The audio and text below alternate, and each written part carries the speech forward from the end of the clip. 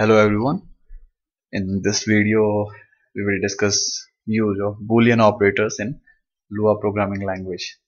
So in Lua, we are having three Boolean operators. These are AND, OR, and NOT.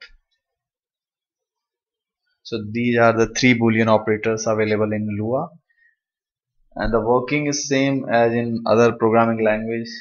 AND operator, this operator will give true if both values are true, or it will give true if one operand is true, and not it will reverse the value of operand. So if it is true, it will make it false. Otherwise, if this value is false, then it will turn it in true. So we will take some example. True and true. So if you can see, both value are true. So obviously it should print true. So let's see the output. So output also true. Regarding this one, you have to keep in mind that in Lua programming language, only two values are considered false. One is false itself, and another one is nil. So these two values are considered false, except this.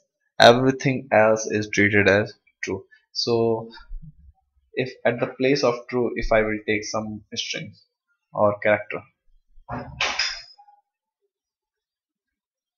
so here if we will run our program again, now this time it's giving A. So for AND operator, you need to remember one rule. And what is that rule? That rule says uh, if the first operand is false or nil, then the output will be first operand. Otherwise, output will be second operand. So this is the rule regarding AND in Lua programming language, because this Boolean operator works with all data type. It's not that it only works with Boolean data type. It can work with number, it can work with character, string. So that's why there is a rule. This rule says that if this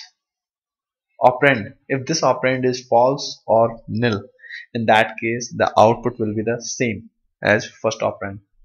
But in case if this is true, then the output will be the second operand, and we are also getting the same output according to this rule. So first thing you need to remember, in Lua programming language, false and nil, these two are considered as false value. Except these two values, everything is true. And another one, uh, with AND operator, if first operand is false or nil, output will be first operand. Otherwise, output will be second operand. Now let's see the use of OR operator.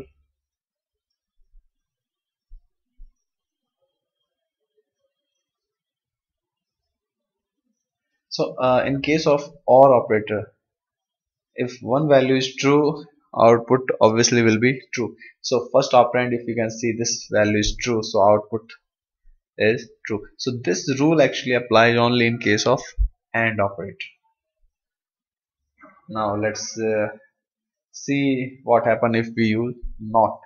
So first we will use NOT with Boolean values.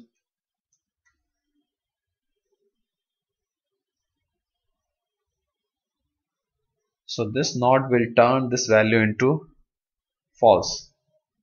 Now let's take something else.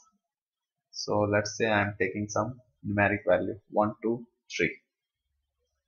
Now let's see what it will give.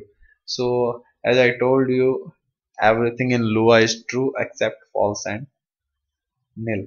So this value also considered as true, and NOT operator will complement that value and it will convert that value into reverse. So that's why we are getting false.